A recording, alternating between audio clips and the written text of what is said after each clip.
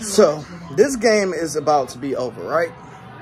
You see they are down by 10, 4 minutes to go. This is the deal.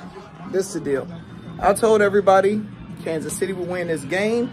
Worst case, cover the spread. Reason being,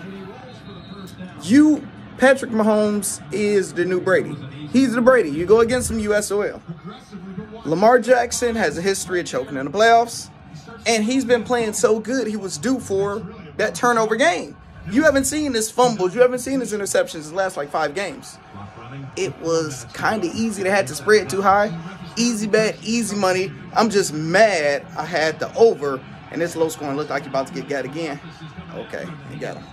But what's y'all thoughts? We have Kansas City will be in the Super Bowl again against my Lions or against 49ers. Can't bet against Patrick Mahomes unless it's against the Lions. Let's go.